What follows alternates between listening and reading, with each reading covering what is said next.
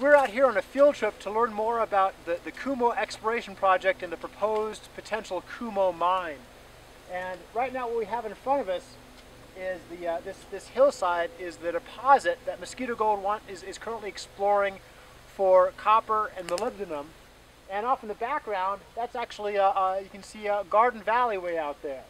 Between us and the hill is Grimes Creek, and Grimes Creek wraps around and then heads down into the Boise River watershed. And so that's got a lot of people's attention because of the potential impacts to water quality up here in the headwaters.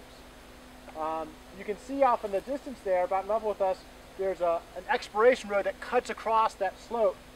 And then off in the distance, you can hear the drill rig hammering away. They're drilling down to about 3,000 feet below the surface of the hill there. And those drill rig operations run 24/7, 7 days a week. Even from here, you can hear the drill rig going on.